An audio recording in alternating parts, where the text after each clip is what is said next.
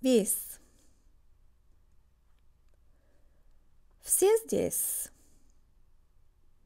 Нет, не все. Сейчас все здесь. Ты все сделала сегодня? Нет, еще не все. Сейчас я все сделала.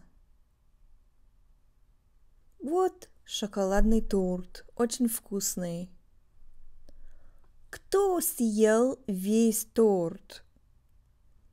Вот, он съел весь торт. Это пицца.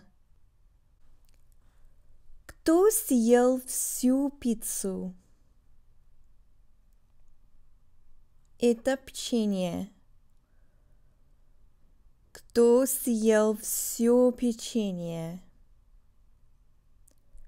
А это русские конфеты.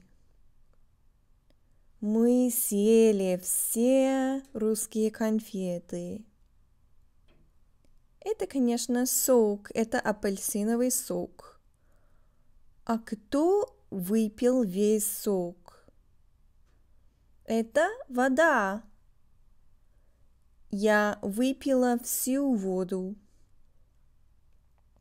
Вот молоко.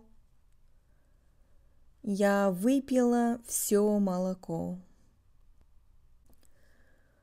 You already know все for everything and все for everyone. But весь in all of its forms is a special kind of adjective. It will take endings that are very similar, almost the same as adjective endings.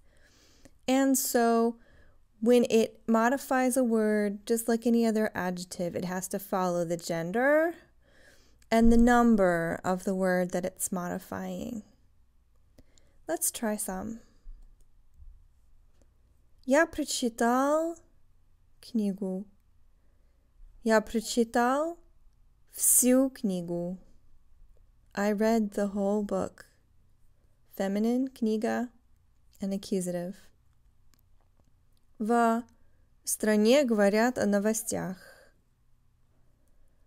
Во всей стране говорят о новостях. Страна is feminine, and after в we'll need prepositional. Мы говорили со студентами. Мы говорили со всеми студентами. Plural, instrumental. Какая разница? What's the difference between these two sentences? Мы говорили со всеми студентами. Мы говорили со всеми.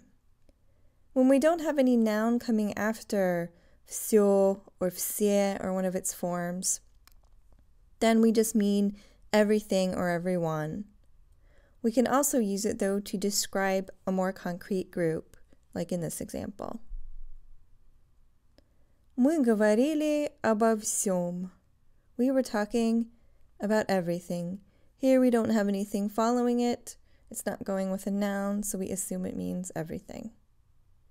You notice how when we translate все and все from Russian to English, that sometimes we translate it as the whole, pretty much when we're using it for singular, and sometimes we translate it as all, pretty much when we're talking about plural.